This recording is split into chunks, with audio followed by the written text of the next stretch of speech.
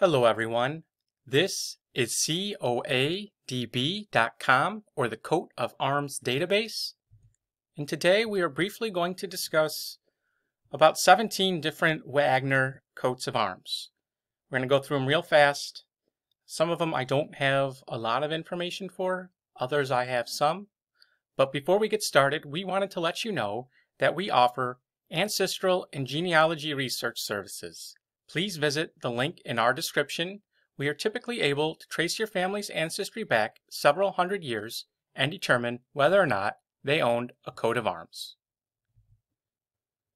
So the first Wagner coat of arms features a blue shield with the bust of an ox and a lion between two proboscides in the crest.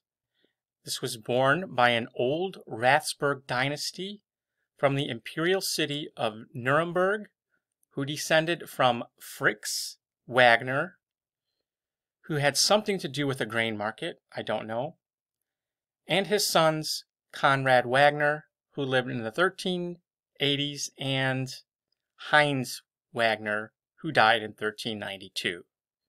Now, this line has died out on the male side, so it's unlikely that this belonged to many Wagners today.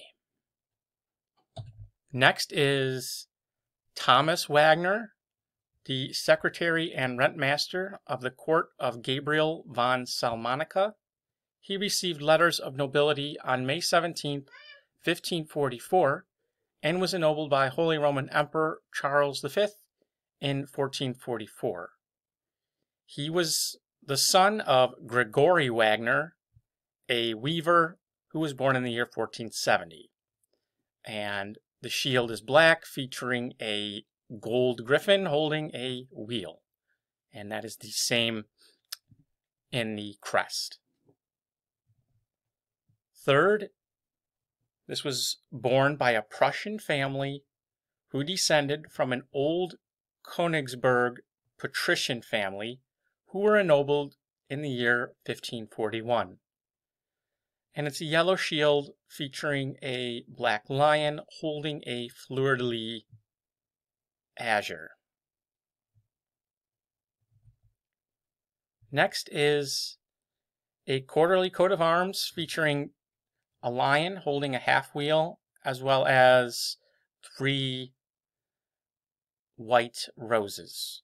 And this arms was borne by Johann Tobias Wagner, captain and commissioner of the district of Wenden, and he was ennobled in 1753, and his father had moved to Livonia at the beginning of that century.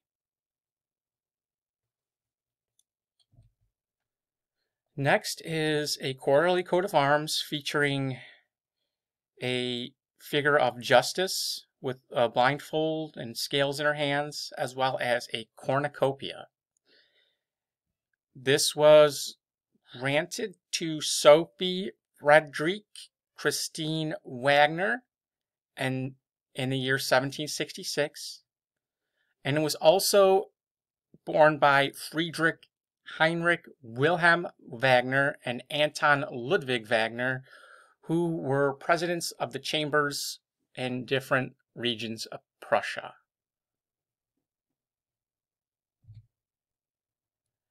Next is one I'm not sure of. This says that it belonged to someone who was ennobled in 1745. And again, I'm not sure, but my guess on this one is a legal profession, someone in legal profession named Ludwig Friedrich Wagner. Next, we have one featuring a stag coming out of some water on a terrace vert next to a green mountain. And we know that this was from someone in Swabia bore this coat of arms, a Wagner in Swabia, which is a region in southern Germany.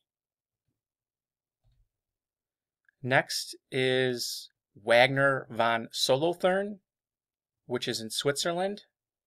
It features an ox on a red shield. Next is the coat of arms of Dr. Andreas Wagner from Leipzig. He was given the arms or ennobled in 1790, and his son Thomas Wagner was made a baron in 1812 by the King of Saxony. And it's a white shield that features a tree trunk of oak.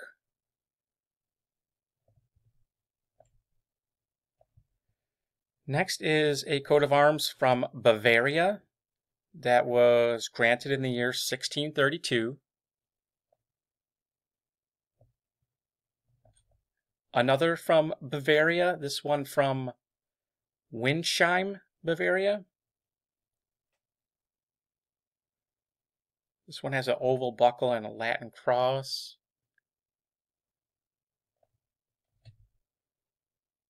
Another featuring a wheel on a red and blue shield with a man in the crest holding a half wheel. This is from the Nassau region of Germany. Another coat of arms featuring a paschal lamb on a red shield with a pelican in her piety in the crest. Found in Nuremberg.